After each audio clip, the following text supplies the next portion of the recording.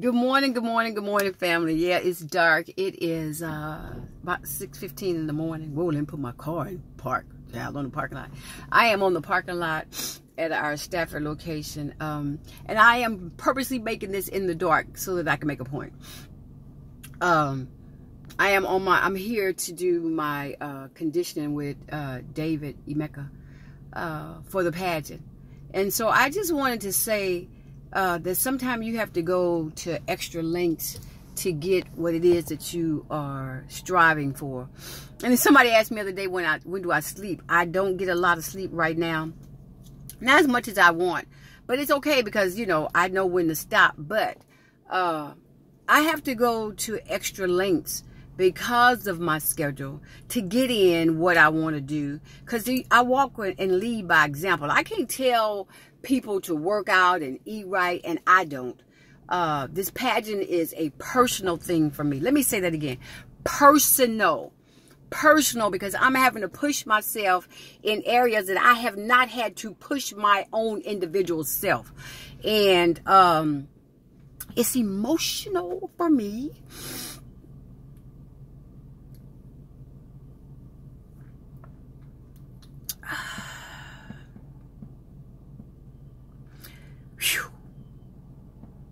It's emotional for me, and I'm really not sure why.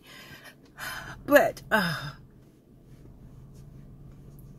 it's important to, you understand what I'm saying? It's important that I get in tune and in touch with just who God wants me to be. My platform for my pageant is the disease of addiction. And I'm doing a monologue on the disease of addiction because God has been so good to me. With 29 plus years in recovery from any mind-altering chemicals or drugs, you just have no idea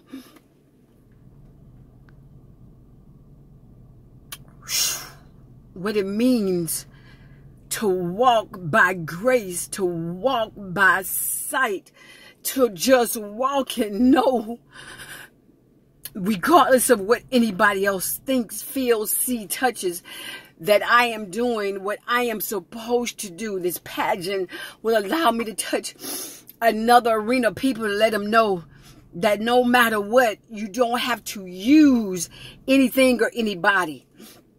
So keep me lifted up these next 4 weeks as I finish this journey. My weight has come down to where my trainer wants it to be. I have all my clothes. I got my posing coach. I got my family, my friends. I got the trainers. I have the support of my amazing husband, trainers, David, Jay, posing coach, Michelle, and just the love of my son, who I love and adore. But I am going to get my workout in. Didn't mean to get thrown off this morning, but maybe you need to be thrown off sometime to get back on track. And then remember how grateful and how good God is. So I'm going to get my workout in. It's dark, but I love you. Bye.